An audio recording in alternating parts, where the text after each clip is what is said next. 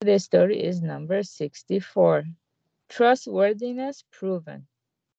As a man was walking down the street and was passing by the open window of a nearby house, he happened to overhear the people inside gossiping about him. The trouble with him is he's got a short fuse and he's prone to violence, said one. Oh my, said another. The man burst into the house and yelled, what do you mean I have a short fuse and I'm violent? Says who?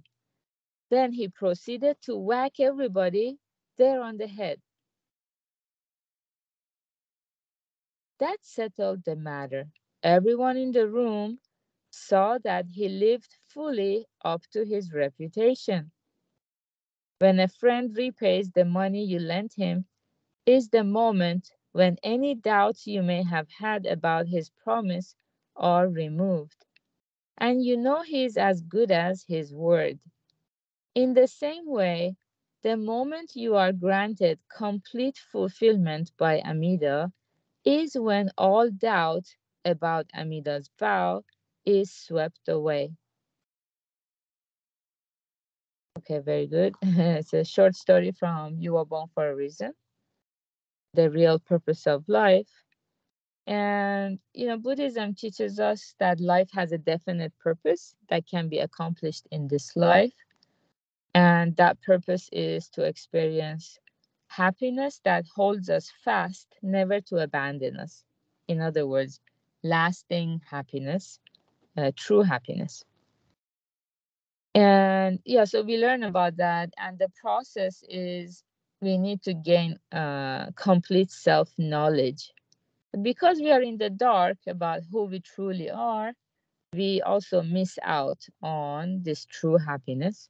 So that's why listening to Buddhism becomes crucial. The more we listen to Buddhism, which acts like a mirror, this mirror of Buddhism is reflecting our image. So the more we listen, it's like the closer we are walking to this mirror, our image reflected in the mirror becomes more and more clear. So we are approaching this true happiness. But until we get there, so of course we will have doubts. Yeah, just like in the story we read here, it says when a friend borrows money from you and promises, oh, I will return it by the end of the year. So maybe like right now it's June, July is coming fast. We're like, what if he doesn't return my money? The doubts naturally will arise. And as months pass, we get into September, October, November, the longer time passes, the more we start doubting, what if he doesn't pay my money back? Yeah, but if the promise was he will return my money by the end of the year, that means December 31st, and he comes on December 31st to return the money, as soon as I get my money back, instantly all the doubts that were crossing my head, they all disappear at once. Yeah, because I received the money uh, in full. But until this happens, it's very natural. The doubts will be there. Yeah. So another example they gave is, some people have kind of a bad reputation that, they're short tempered, they have a short fuse, but they themselves don't have awareness of that. That's why they get angry when someone tells them, oh, I think you're short tempered. They're like, no, I'm not short tempered. They want to deny it. They don't accept it because usually they don't believe that's how they are. They don't think about who they are. Usually their eyes are turning outwardly, so they don't have much self-knowledge.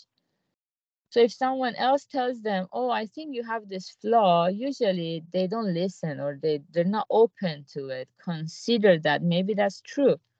Immediately they want to reject it. So in that story, the guy who was accused of having a short fuse, people were gossiping about him, and he went in and burst into the house and actually lived up to his reputation. He expressed his anger and whacked everyone on the head. So trustworthiness got proven in this way. This is a kind of a negative example, but when that happens, people's doubt disappears. Yeah. So it's all about